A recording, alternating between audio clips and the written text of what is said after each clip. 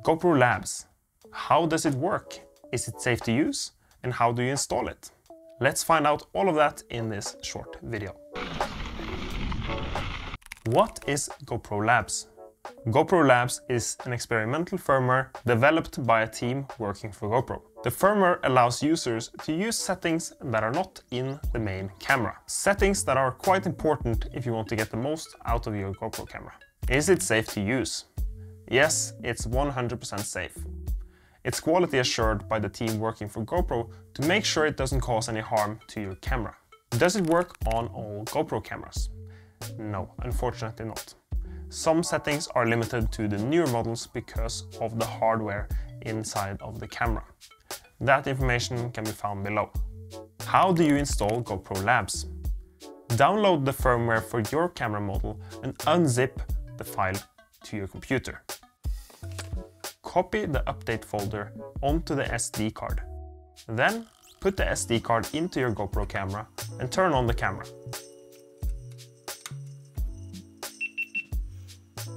Now you have installed GoPro Labs.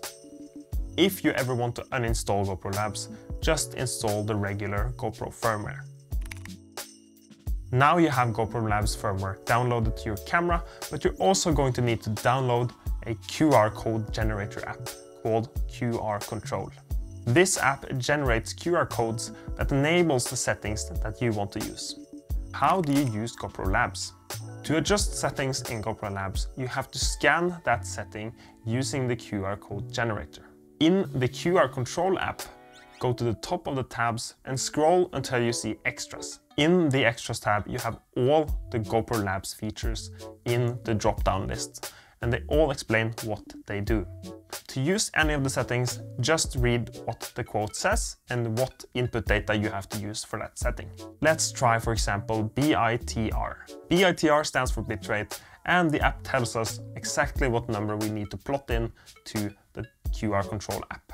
This is where you might have to do some research on GitHub or other websites to find out which setting is the best. For example, when it comes to bitrate, anything beyond 220 megabits per second is going to give you diminishing returns. So in that case, I'm going to set the input data to 220 megabits per second. Then I'm going to click the permanent button.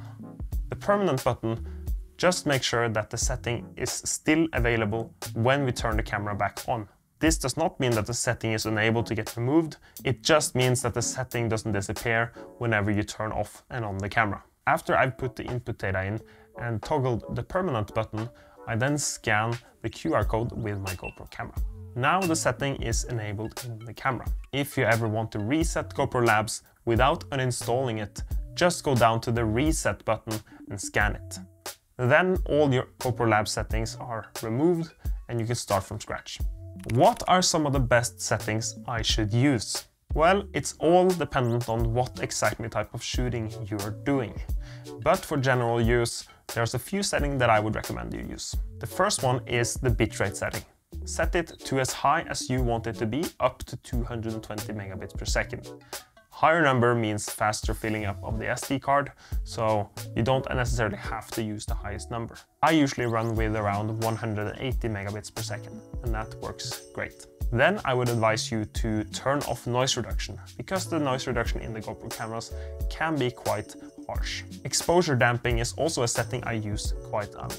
And I also quite often use maximum shutter speed. This makes sure that my shutter speed never dips below a certain amount, and my stabilization works a lot better. If you're more experienced with video production, you can try to use GoPro LOGB and GoPro Wide.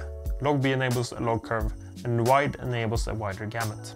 There are quite a bit of other options that you can use as well, some for setting white balance when it comes to diving, which can be quite useful, some time-lapse settings if you need that, or some settings to turn on the camera automatically when it detects motion.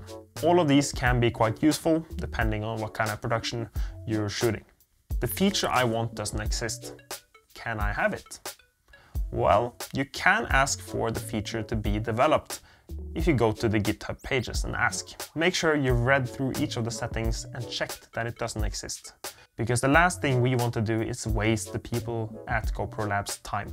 If the setting doesn't exist, and they haven't talked about it in earlier threads, then you can ask for the feature to be developed. But keep in mind that most settings are either thought about or under construction. Due to the amount of requests, there is a lot of work for the developers to do. So just smear yourself with a bit of patience and you might be able to get the feature you're asking for. I hope this helps. Make sure you like the video if this answered a few of your questions, and comment below if there's anything you're wondering about specifically. I can't answer everything, but I'll try my best. And also, do not subscribe unless you're into mountain biking, because this is primarily a mountain biking channel. All right, peace out.